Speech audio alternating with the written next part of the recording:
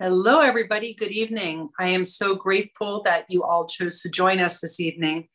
We are very, very happy to present what I think is going to be a super interesting town hall to you tonight.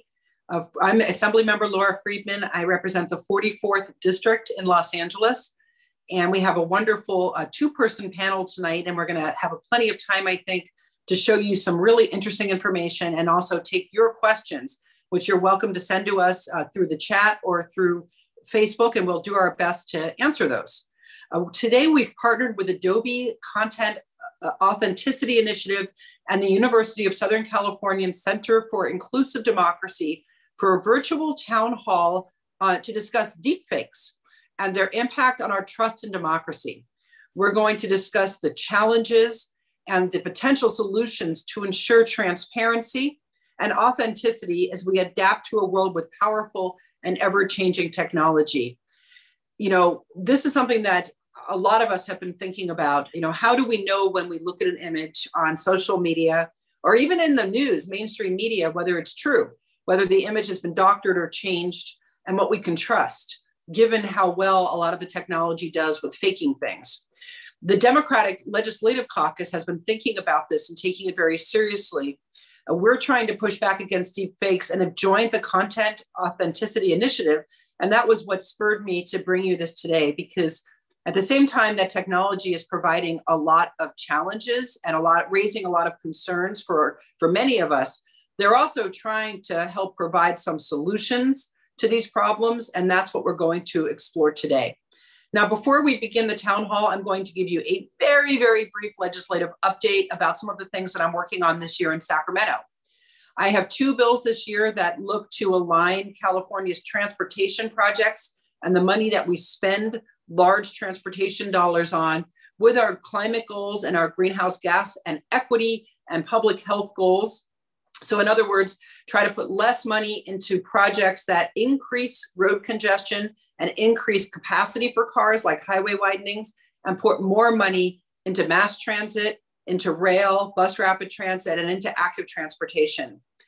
I'm working on a bill, AB 8, to strengthen protections for ticket buyers so that when you purchase a ticket to a live event, you'll have better transparency before you put something in the shopping cart to know what it's going to ultimately cost you, to try to get junk fees away from ticket sellers, and to also give you the ability to know exactly where you're sitting in an audience before you pay for the tickets, and to be able to transfer those tickets to other people if you can't attend. AB 496 will prohibit from California the sale of products, personal care products, so makeup, deodorants, shampoo, soaps that contain those 26 most highly toxic chemicals that have been banned in the EU. Believe it or not, the EU banned them because they're so carcinogenic, but we allow them for sale in the United States. So California is going to take the lead with this bill and be the first state to ban those chemicals from use. AB 810 will try to take a look at and help to solve some of the problems we've seen with predatory and unethical athletic coaches in the state. AB 1399 says that you as a human being can use telemedicine when you go to see your doctor. You can say, hey, I don't feel well enough to go to the doctor, so I want to jump on a Zoom and talk to my doctor. We're going to expand that ability for you to do the same thing with your pets, which you can't do by law. And no, your pet's not going to speak to a vet, but you can hopefully show a vet a symptom that a pet might have, a rash, a wound. And if you choose, if you're unable to go to the vet physically, this will give you the option, if you want, to do it through telemedicine with your vet. And then the last bill I want to talk about, and we have many more, but I want to get to this topic, is to place greater restrictions on some of the most dangerous rodenticides.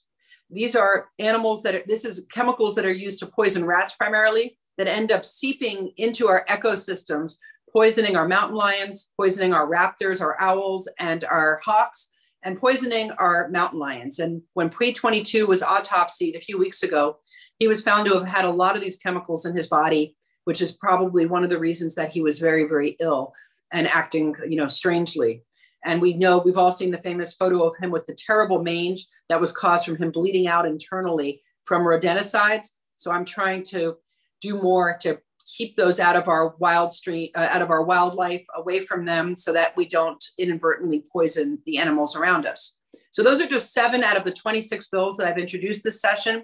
Always happy to talk to any constituent or to go talk to any groups that you might have, or organizations or homeowners associations, about our legislation or anything in particular that you're interested in. And again, happy to have you here tonight. Now I'm going to move to our panelists. Our first panelist is Santiago Lyon of the Content Authenticity Initiative, and I'm going to let him introduce himself however he likes and to give you his presentation. Thanks so much, Santiago, for joining us tonight. Thank you very much, Assembly Member, and hello, everybody. My name is Santiago Lyon. I head up advocacy and education for the Content Authenticity Initiative, which is an Adobe-led cross-industry open source initiative trying to help address the problems of mis and disinformation. Prior to this, I was Vice President and Director of Photography for the Associated Press for almost 15 years, overseeing the global photo report from that esteemed news outlet. And before that, I was a photographer in the field for 20 years, traveling around the world, and I spent a decade covering war and conflict. So the notion of authenticity and truth runs very deep with me. I'm going to run through a short presentation about the Content Authenticity Initiative and explain what we're doing and how it works in hopefully understandable terms. So this initiative was founded in late 2019 by Adobe, meant as an open source initiative, which is to say all the work that we're doing is available for anybody and everybody to use. And of course, will also be incorporated into some Adobe products. It was really driven by the perennial problem that we have, which is mis and disinformation, whether it's manipulated imagery, videos, still photographs, misleading news. It seems to be a plague and has sadly become part of our everyday lives. The other thing that in recent weeks or months has been the advent of what we call generative artificial intelligence. So here I'm putting a prompt into a generative AI program called DALL-E. The prompt was Golden Gate Bridge on fire. And now the computer is using millions and millions of images to generate some completely artificial images that purport to show the Golden Gate Bridge on fire. Very dramatic. But 3 months ago, when you zoomed in on these images, you can see that they're very rudimentary. Upon close inspection, they don't really hold up.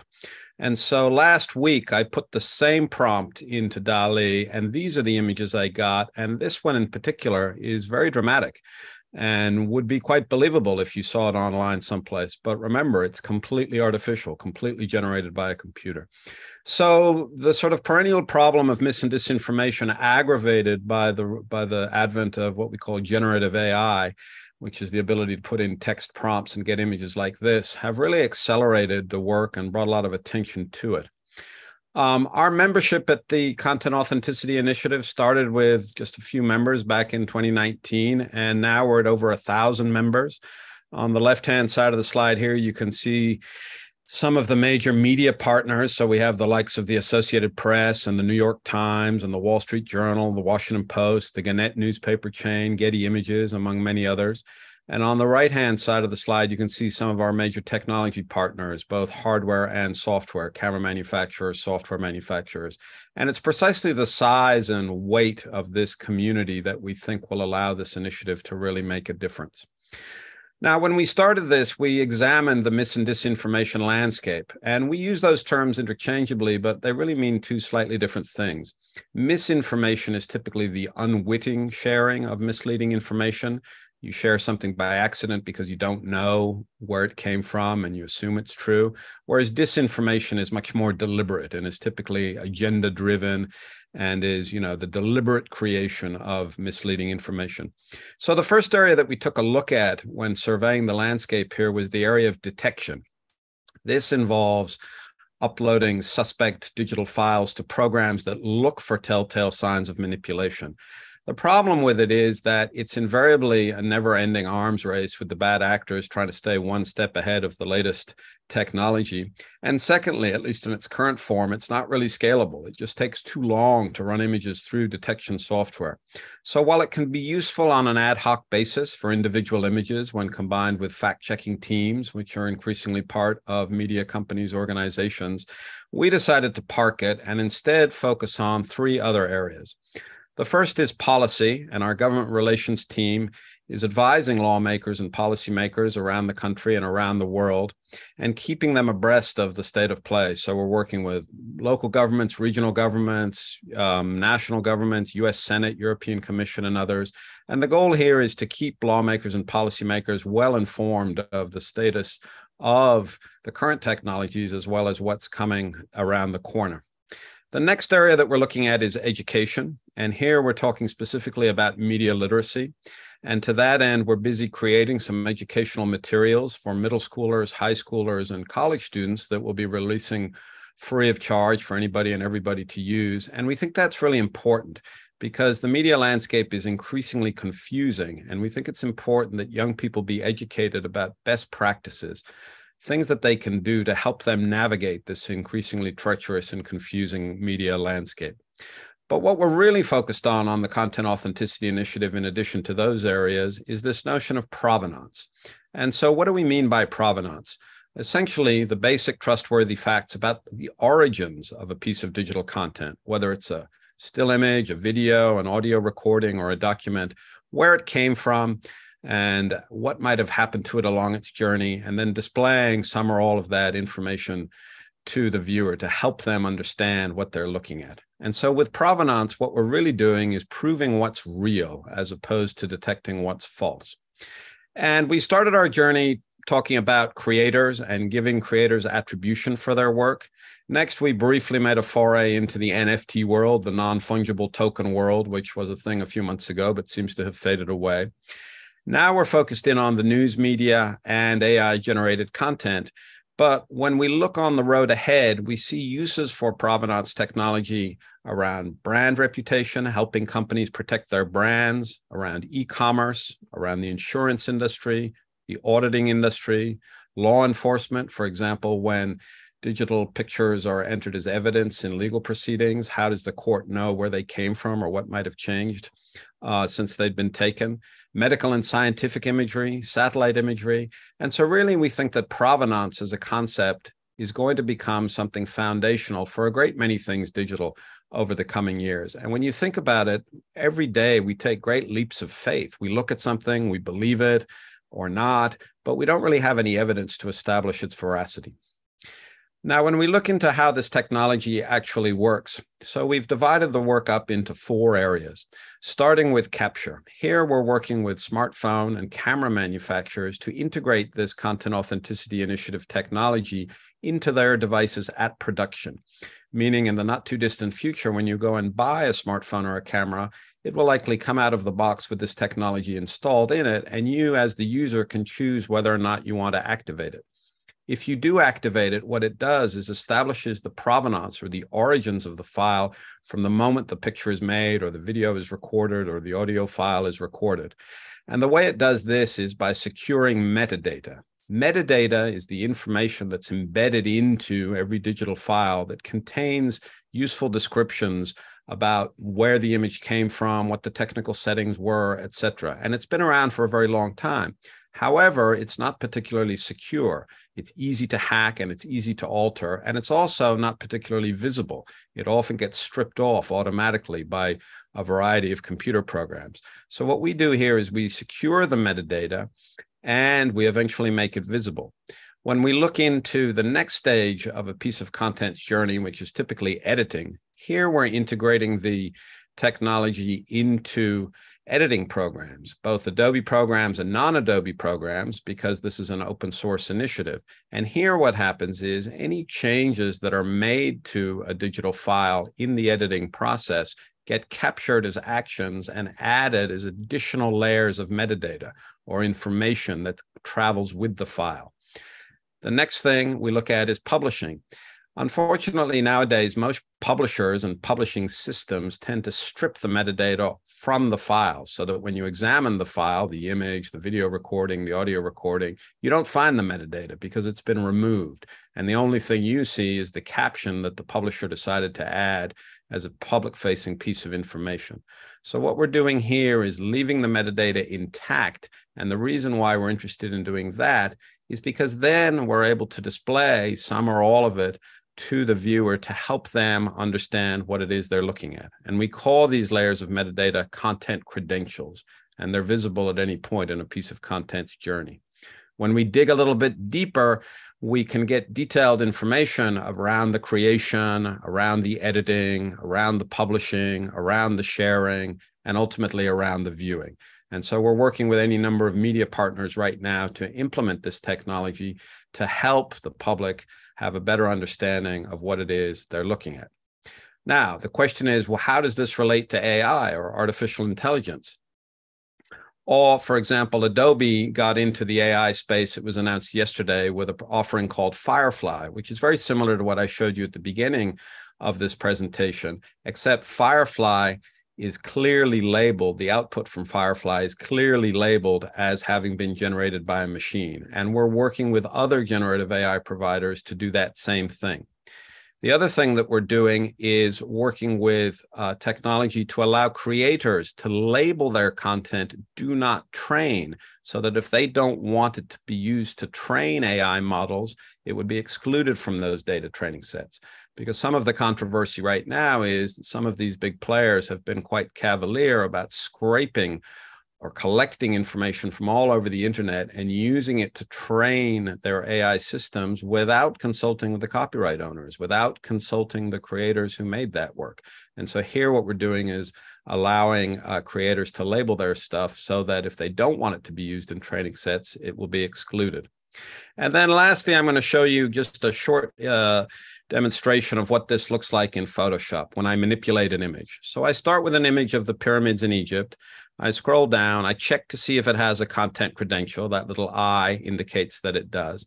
Now what I'm going to do is significantly manipulate this image. First, I'm going to mess around with the colors. Now I'm going to go into an AI function that exists in Photoshop called sky replacement, and I'm going to add some completely artificial clouds to the picture. These are computer-generated clouds, but they look quite real. Now what I'm going to do is overlay another image on top of this image that I have ready here. And it's a picture that I'm going to grab here, and I'm going to put on top of this image, and it's a picture of snow. Now what I'm going to do is clear up the background a little bit. And then all of a sudden, I have a picture purporting to show the pyramids in a blizzard, completely artificial.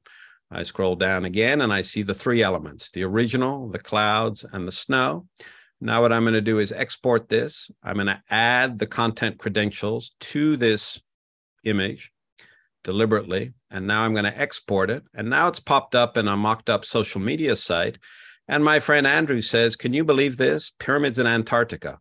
And so I click on the little eye. It takes me to the back end. I'm able to see the component parts of the image. And now with this little slider, I'm able to see what I started with and what I ended up with. And so it's a very transparent way of helping people understand what it is they're looking at and what might have been manipulated. And that, in essence, is the Content Authenticity Initiative. Amazing, really interesting. And I can barely use Photoshop, so but I could hit that I button and see the history of it.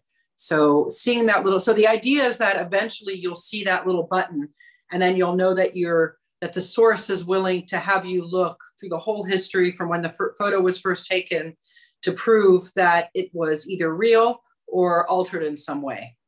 Yeah, it works hand in glove with the sort of existing trust models. Like if you go to a media outlet that you trust, what it does is it buttresses or strengthens that trust relationship by giving you some cast iron guarantees that that image is actually from that source and what might have happened to it. But by itself, it's not a light switch or a turnkey solution. We think it really goes hand in glove with the other pillars that I mentioned at the beginning. Media literacy is absolutely critical to educate people to look for this kind of thing once it becomes more common, more ubiquitous. And of course, the policy aspects of this are important as well, getting this into the classroom, working with the education departments on a state or regional, federal level, whatever the case might be.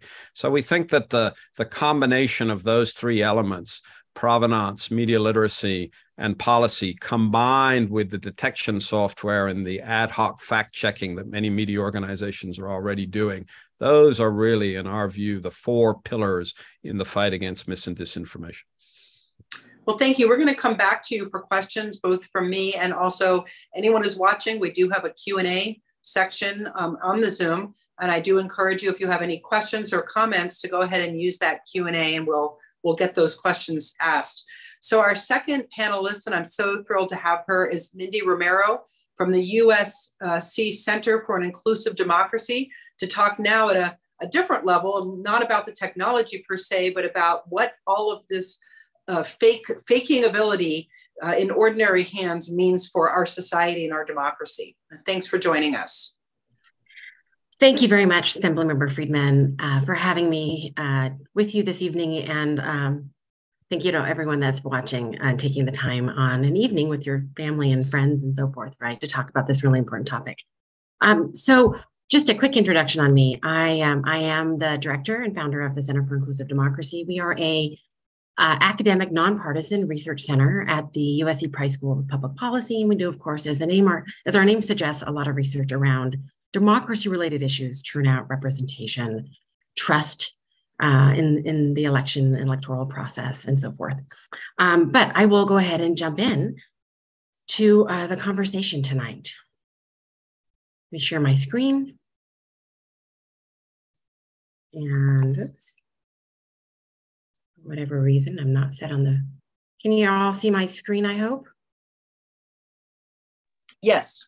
Great. Okay, now I will go ahead and widen it out. Should be able to see my full screen. Perfect. Great, thank you so much. All right. So I'm going to talk about, of course, the impacts of misinformation, disinformation, and specific to our democratic process. The impacts are real and they are significant. So that's the question for this evening. What is the impact? So, of course, Santiago already walked everyone through a definition of what is misinformation, what is disinformation, and the distinction between the two. And I'm going to add just something to the conversation here. So political disinformation, can span a wide spectrum from, let me just move these images here so I can see a little bit better, forgive me, from stories that might seem quite credible, logical, from a source that you might think wouldn't engage in something that is not correct or accurate, to something that is totally unbelievable, far afield, but maybe a scandal, maybe a criminal investigation that no one believes actually somebody's involved in, or you think no one believes someone is involved in it, but because it is out there. And depending just how real or believable the images are, those fakes are, many people, right, can think it, even if it confounds, right, their sensibilities, they may feel that they are forced to believe it and therefore act on it. So as technology evolves, and I think Santiago also just gave a great example just in the last few months, which is quite scary, disinformation becomes more subtle, becomes more difficult to identify and define. But let me walk you through 5 key ways, main ways, that disinformation threatens democracy. Now, this is not a complete list. I want to emphasize that.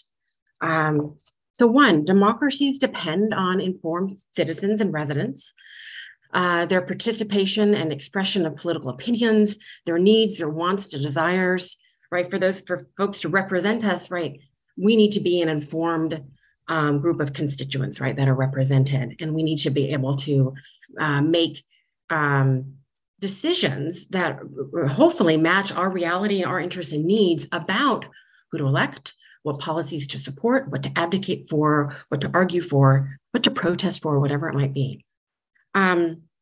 Democracies depend on informed citizens, as I said.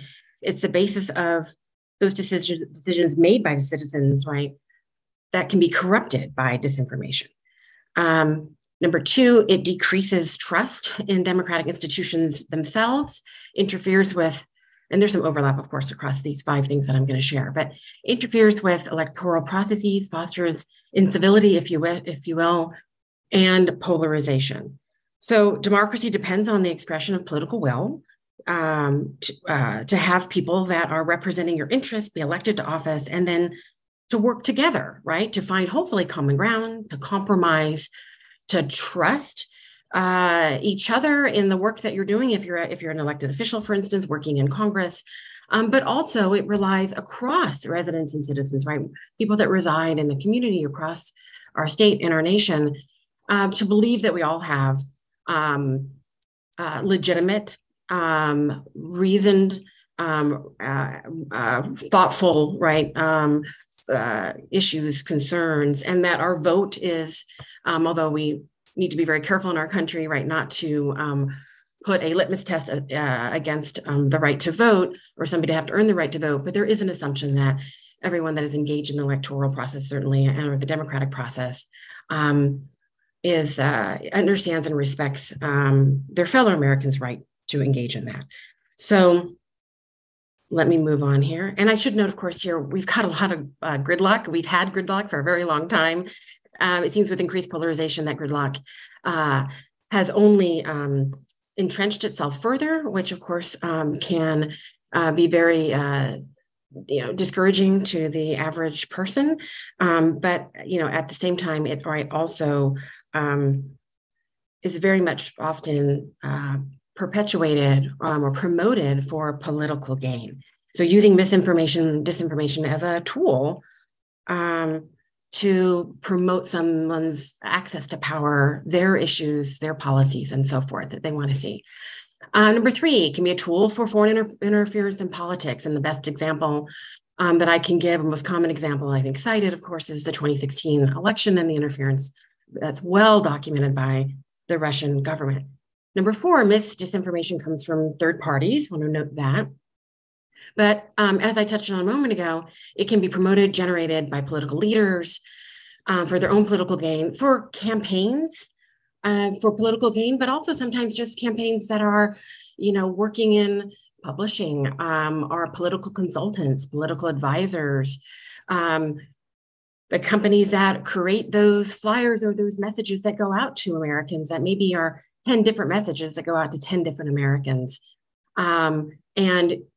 Because of that kind of, we move from a broadcast world, right, to a multicast world, you can target very specific messages to some potential voters or to some residents that might be in direct contrast to the messages that you send to other people, right, residents and potential voters, and use misinformation. And maybe no one else is there because it's not so broadcast for people to as easily try to break that down. As we've already stated, it's not an easy thing, period. But the narrowcast kind of world, multicast, narrowcast world that we have just facilitates that further, right? The use of all of our personal information, right, to create 170 demographic groups that all get individual targeting. And then, of course, aspects, I should say the impact, right, from disinformation can just be in the levels of participation that we see. That the effect on the levels of participation can be significant, and it can impact equitable representation, which I think is very important here that we just touch on here for a moment. So disinformation can enhance social division, again, increase polarization, as we've seen as of late. It can affect who's coming to the polls or however you vote, whatever method you vote. It can make people feel that their vote maybe is worthless. It can, even among some Americans, potentially depress their turnout, especially if they believe in things such as voter fraud or manipulation of their own vote is possible. It also possibly could work the other way, right? Which is why we also will often see misinformation or disinformation deployed to potentially rile up a base or a group that doesn't vote as much, or maybe votes but want, particular interests, want to see them vote more. And they galvanize them, increase their vote based on misinformation, right? That can be potentially quite powerful in motivating people. We know that also. Let me just read this as well. I guess what I'll say here is that we know that people can feel, right, that their vote period is being obstructed, whether they actually engage in the election or not, or cast a ballot, that misinformation that is out there on issues that they care about when it comes to policy, when it comes to the worthiness of a candidate, when it comes to debates in Congress, whatever it might be, that ends up in and of itself, right, maybe damaging the playing field. So when we already have, of course, a democracy that is not representative, we do not have a representative electorate. We have lots of disparities in turnout by age, race, ethnicity, and so forth. We then see even those that are participating feeling like their vote doesn't matter as much because the conversations that are happening in the Democratic landscape are ones that are completely not representative of the people that are actually participating, right, or of the constituents. Now, let me show you this. This is just really quickly some political examples of altered video. So there's unfortunately a number of videos for Nancy Pelosi that have been altered.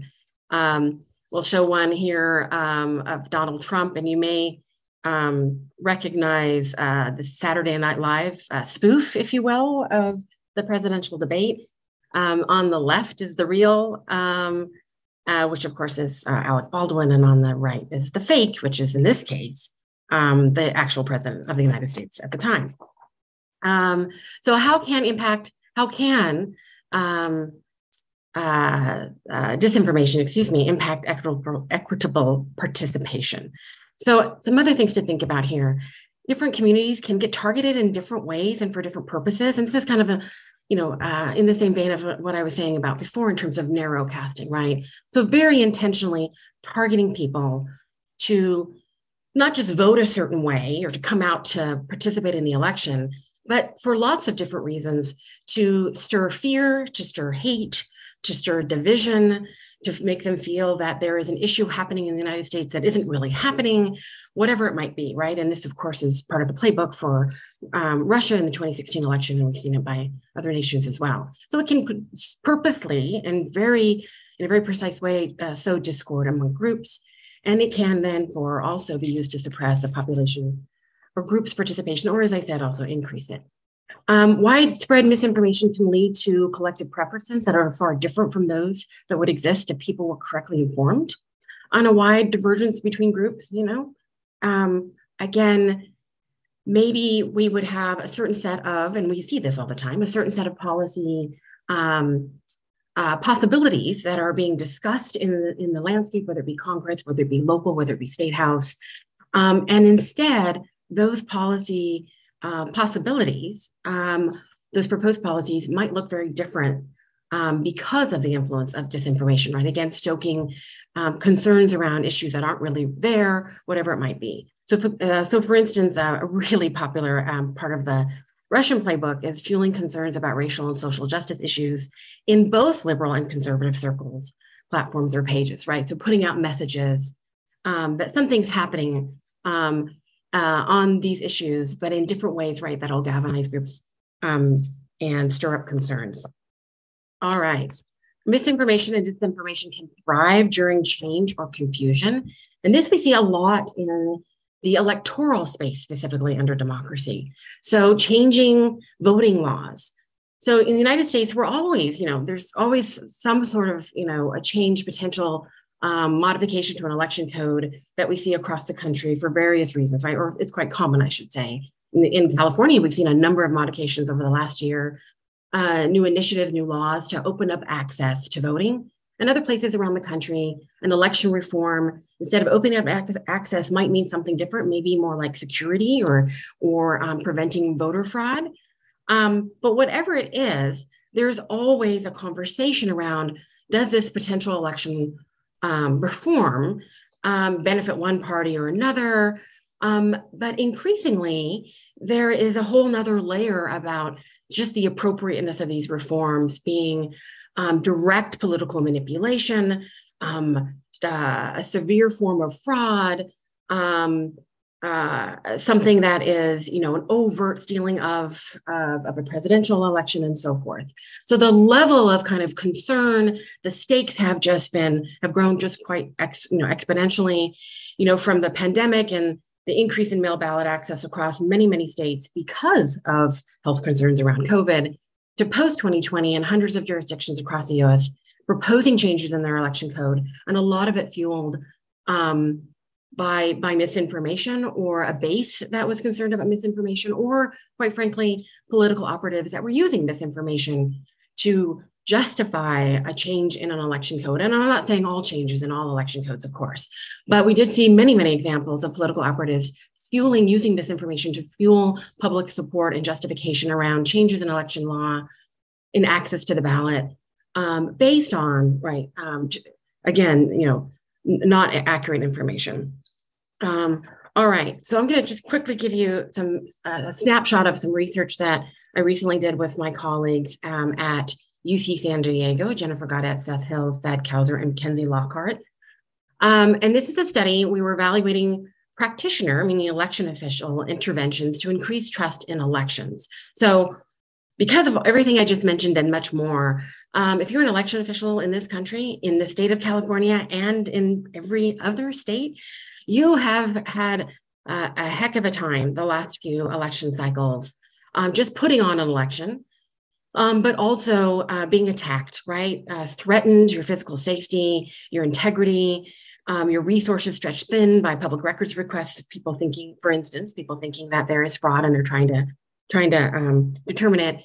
Engaging in, of course, correct and appropriate public inquiry, but also having to field very severe interactions, extreme interactions with the public that they've never had to field before because of misinformation and all of the distrust that comes from that or circles around that.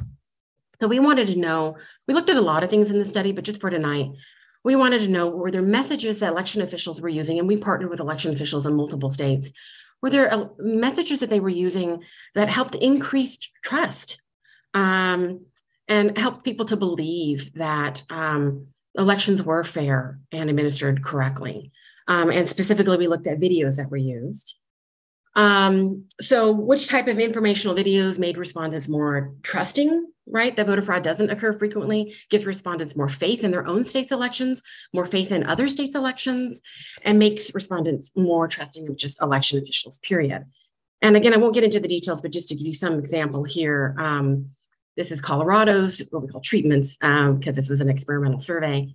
But, a direct plea from the Secretary of State, so based on personality, but also stature of office, or just a nuts and bolts factual, this is how the election's run, this is, why there isn't fraud, this is how your ballot is secure, and so forth. And this one's I'm sorry, there we go. I actually didn't think the video would work, so I didn't plan to, when I tried to practice it didn't work. And what we learned in the short is that views on election integrity are not set in stone. We talk about being so entrenched in the United States, and we are in so many ways. And again, the impact of disinformation on that is quite significant. But the videos that had the greatest impact in moving people were the videos that were just factual, very not produced or very slick. Videos that included, shots of the inside of a elections office and ballots being counted and how they're processed and all those sorts of nuts and bolts. The ABCs, nuts and bolts, if you will, that actually had the biggest impact on people and moving some people, not everyone, but moving some people, we found it statistically significant. So election information campaigns work, but the type is important. Straightforward factual videos, as I said, were more persuasive than emotional or bipartisan appeals, and state governments and academics, we say, should engage, of course, in more of this research. The bottom line is we need to be able to recognize and ignore. Ignore is a light word here. Challenge, push back, defend against disinformation. It's not a bad thing to be skeptical, period, right? 10, 20, 30, 40, 50 years ago, period. We should all be skeptical of political news, especially during an election cycle. But then to verify, right? And so in this environment now, it's more important, of course, than ever to curate your news from many trusted sources to determine whether an article is actually news or opinion, which is very difficult to do, to track the time that you spend doing that, the length of the article itself, the reputation of the source, all of that sort of thing. And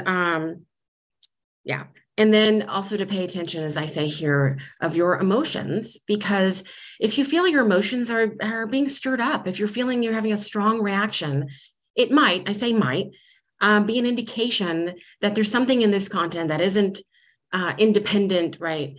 News media produced, that it is maybe partisan, that is maybe intended, right, to generate an emotion as in terms of, instead of maybe a factual kind of engage or transfer of information.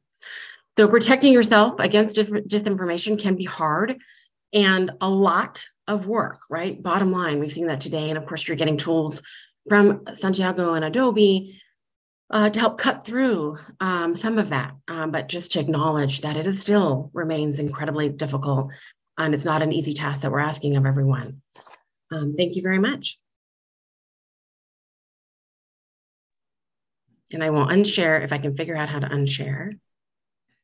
Well, thank you so much. It's a lot of really interesting information. And I can tell by your presentation that we're kind of scratching the tip of the iceberg on the implications to voting, to our democracy, to people's faith in the system. I thought it was very interesting when you were talking about a warning sign of something being at least, if not fake, but at least not balanced, is if you feel your emotions are being triggered. And that was really interesting because I think at an age where we are kind of at peak content, when I was growing up, you had just a few TV channels and people were kind of stuck with watching whatever was on TV. And now we have so many different choices if we're trying to watch media, whether it's television or social media, that it seems like more and more the news channels are really trying to hook people by appealing to their emotions. But you also said that could be a warning sign that something might not be balanced. I wonder if you could just briefly unpack that a little. And is that something that we should be paying more attention to? Is that the kind of thing that if you were doing a social media or a media literacy program like Santiago was talking about, that you would teach people that when you feel that you're really being triggered, that maybe that's the time to take a step back? Is that sort of a warning sign that you might be being manipulated at the same time? It can be, but I think, Assemblymember, you were right on to note that so much of just what we think of as regular news, trusted, news content comes at us now to, in many ways, intentionally to generate some level of emotion. Even our local nightly news, right? So it's really hard for people to differentiate, and maybe it's best to take a wide net with it. So we should be questioning our local media content, right? We should be questioning national news. Anytime you have that kind of feel that you're being pulled, is it the content of the story? Maybe it's, it's a story that is heartbreaking, truly in and of itself on its facts, right? Natural disasters that we've seen just recently, right? At school shootings and things of that nature. But as much as if you start to feel that, at least engage in the mental exercise to see if you are being intentionally and inappropriately manipulated emotionally to a level that's beyond just maybe trying to stir up a little bit of a rating. And let me ask you, looking across multiple sources to kind of see how one story, if I may, one story is presented across different sources can also be a trigger, right? And to let you understand if maybe the way you just watched it was not quite appropriate. Sorry, go ahead. No. I'm glad you said that actually, because I was going to ask you about strategies and you just gave one of them, which is to verify by going to multiple sources and see if it's being covered differently in different sources. So that's really interesting. But it seems to me that there's really two different issues here. One is factual information that's being presented in a way that's slanting or not sort of presenting sides. The other is the issue of actual fakes and deep fakes. So I want to ask you about the latter, which is, have you seen examples of actual fakes hitting the mainstream press? Can either of you, Santiago or Mindy, give examples where there were things that were patently false, either an image. I mean, news media is a different thing. I mean, obviously a story might be incorrect, but have you seen images that were purposefully doctored in order to slant information or provoke an emotional response, hit the zeitgeist, either kind of going viral on social media or being picked up by the mainstream media? Can either of you give examples of that happening? Santiago? Go ahead. No, I was going to say, I think this is probably, you all are tracking all of this to great depth, I imagine.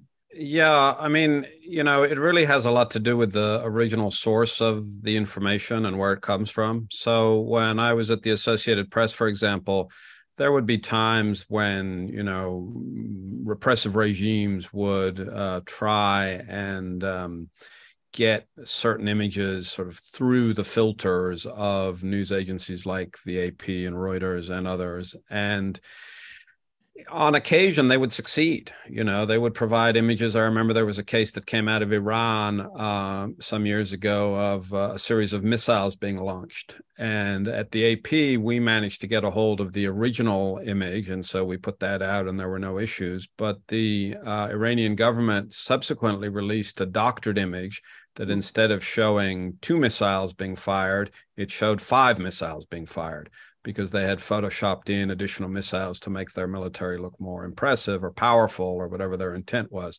And some other news agencies didn't have access to the original, and so they were fooled, and they had to eliminate those images from their services and alert their customers, and their customers had to alert the general public. And something similar happened when Osama bin Laden was killed. There were fake images purporting to show his bloodied body at the scene of the shooting, which were not real because those images were never released. And in some cases, those images made it sort of past the filters, as it were, which are often the news agencies, understanding that the news agencies are the wholesalers of the news information and underpin the whole information ecosystem to some degree. And their business is licensing content to public-facing media organizations who then get it in front of the public. So when those filters are bypassed by accident or deliberately or whatever the case might be, you do get these images entering the mainstream. And then there has to be a recognition that when mistakes are made, things need to be corrected for the record. But sometimes the damage is already done. I mean, there have been studies that showed that, negative or misleading information typically has a longer shelf life than positive information that might be misleading. And so it has a lot to do, I think, with journalistic ethics, with journalistic training, and it also has to do with this notion of context. Images absent context or video absent context can be extraordinarily dangerous. And we see that happening all the time. People with agendas putting out imagery from different areas or different times and saying that it's to do with whatever the story of the day happens. So everybody needs to be alert, and everybody needs to take care. And I would say that everybody needs to be a discerning consumer of news. I think one of the issues, however, is that people feel they don't have time to do that, or they prefer to have their own biases reinforced by news outlets that are more in line with their political point of view. So there's probably always going to be a subset of people who are happy to look at media on the extreme right or the extreme left because it reinforces their worldview. But I think there is a lot of opportunity, especially in the education of young people, about how to navigate this media landscape and things that they can do, compare, contrast, very simple things that they can do, but that we seem to, as a society, in many cases, have gotten out of the habit of doing. And I think that's something that we might be able to recover with the right level of effort and focus. I remember the doctored video of Nancy Pelosi with her shaking, where they somehow were able to electronically alter the image so it looked like there was something wrong with her by doctoring, I guess, using AI, the video.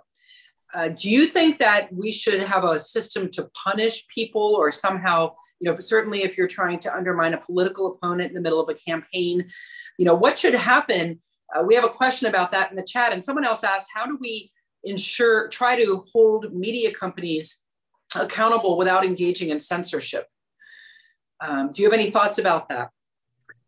It's complicated because media companies rely on trust. And so who do you trust? As individuals, we trust organizations that we have an affinity with, or media organizations that we might have grown up with, or media organizations that we believe are trustworthy. And so at the heart of it all is this notion of trust. But as we've seen throughout, quite easy to damage that notion of trust through manipulated content. So how does one address that? In this country, bodies that can really hold media accountable. There can be law cases. We're seeing that now, for example, the Dominion voting systems case and Fox News. But those cases are often very difficult to prove because of the First Amendment rights that we enjoy here, and all of those sorts of things. In other countries, they have bodies that overseeing bodies. In the United Kingdom, for example, they have a press commission that looks into sort of abuse of media privilege and attempts to hold media organizations accountable with varying degrees of success, but they have a mechanism in place. And so, once upon a time in the United States, we had what was called the Fairness Doctrine, which, held broadcasters in particular responsible and made them give opposite sides of political arguments equal airtime in order to avoid bias. And then over time, that was, eroded, and that coincided with the advent of cable news, particularly Fox at that time. And we saw the dramatic polarization of what was once a much more, quote unquote, objective news broadcast, business, if you like, reverting to much more polarized news, much more partisan news. And that's what we see today. I mean, you can choose your news outlets according to their political bent. And if you're interested in extreme left or extreme right or something in the middle, you can find it.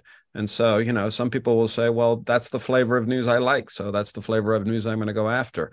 And so it gets really complicated. But I think at a very basic level, this business of media literacy in the education system is fundamentally important. And combining that with some tools like the ones that I showed that allow the viewer to understand the origins, the provenance of the content. So it's not about necessarily detecting what's false, but it's an effort to prove what's real. But, it's increasingly complicated. And I think this generative AI technology that has really hit the mainstream right now. I mean, I was looking the other day, there were a bunch of images purporting to show Donald Trump being arrested on the streets of New York, wrestling with police, on the run, running into a McDonald's, sitting in a McDonald's with his head in his hands, stuff that looked like it was out of a Hollywood movie, and clearly generated by AI, but very sophisticated and very, if you didn't know and you weren't well informed, you could look at that and say, oh my God, they've taken this fellow and arrested him and he's on the run or whatever, when that's clearly not the case. And that's why I think we need to be more diligent than ever. And all of the things that we've been talking about here, I think together might be able to, or will be able to, sort of stop and get a little bit more control over this area. Really interesting. We are going to have to finish up, but I do want to ask another question, and then to also ask each of you if you have anything else to say before we close. How much of what we see on social media do you think are doctored in some way that makes them untruthful? And I'm not talking about the things that we kind of know about, but ignore, like the models in advertising who have been so heavily photoshopped that they are making people think of a standard of beauty that doesn't exist in the real world. And we could talk a lot about the harm that causes, but I mean deliberate misinformation that's out there, either in the press or on social media, kind of writ large. As we go into sort of another campaign year, wondering if you have any thoughts about how cynical do we need to be? How much of this exists? Are there any studies? Mindy, I'm not sure if you have any information around the percentage of media out there that could be considered manipulated? I don't, not percentage-wise, and a big part of that would be just how you define it, right, and track it. But if you have anything, please. Yeah, I mean, I think one of the things that happened is we've seen the confluence of traditional media and social media, which means that the consumer is bombarded by imagery of all different shapes and flavors. Some of it is recycled imagery from many years ago. Some of it is fresh imagery that may be real but has been decontextualized. Some of it is clearly manipulated imagery. It's a real grab bag out there. It's hard to put a percentage on it, but I think it behooves everybody to stay alert and look for telltale signs and question things, and don't assume that everything that you see is true. Once upon a time, seeing might have been believing. I think, seeing now is more like, let me think about that. Let me look for some other sources to compare and contrast that. But that requires a lot of effort. And unfortunately, a lot of people have gotten out of the habit of comparing and contrasting sources, if they ever had that habit, which is why I think it's really important that we make a big effort to get people's sort of muscle memory, as it were, back to a time when, you were always asking yourself, where did this come from? What was the source? What agenda might that particular publisher have? Who is that particular publisher? And the good news is we have a lot of information at our disposal. You see a news outlet that you're not familiar with, you can quickly Google it or look it up online and try and get some information about who's bankrolling it or what their agenda is, or, those kinds of things. But it is definitely going to require effort. And I fear that passivity is going to make things worse. I think that being actively engaged with comparing and contrasting one's news sources is absolutely fundamental. If I may add, can I add one item there? I know we're getting to time. So obviously I agree with all of that. I think what I'll just point out though is, of course, as I know Santiago knows, the ability, right, to track and to identify and to be vigilant is not equal across everyone in every group, right? So generally speaking, I think even though this is the information age, people are often low information, and there are some groups, age groups, race, ethnicity, communities that are more low information than others. And so it becomes even more of a chore and more difficult for some groups to be able to put that energy, the needed a level of energy and attention into finding out and figuring out, what is real and what isn't real. And then when you couple that with the fact that there are many sources that, again, are purposely, intentionally targeting some groups over other groups, you have kind of this compounding effect that can happen. So I think we just need to recognize that it's difficult for many, many people, and there's disparities in that level of kind of difficulty. And maybe lastly, I'll just say, I was thinking about the long-term impacts of this, right? And as we develop tools like Adobe has, or other, workarounds, I'm still concerned as a political sociology, just the impact that this is having on our norms and what is acceptable behavior in the political sphere and in the democratic, sphere, but just more broadly, the goalposts are being shifted. So even when you identify something as fake, right, deep fake, whatever it might be, we still have been exposed to it. Something that would have been shocking maybe 3 years ago, 5 years ago, 10, just to see it. Or, now we see it, and maybe we see it really quite often. And even if we know it's fake eventually, it still impacts kind of what we think of as acceptable political behavior, or what is acceptable to be in our political discourse. So I just want to note that too. I don't know how we get around that. Well, I appreciate that. And I really appreciate both of you being here. There's so much of this topic that we could spend, a whole career studying it, as I know you both have, and working on ways to counter it. But raising awareness is something that I think, desperately need to do with the population, because I do believe that it's leading to polarization. It's leading to people losing faith in whether there's any such thing as objective truth, which I do believe that there is.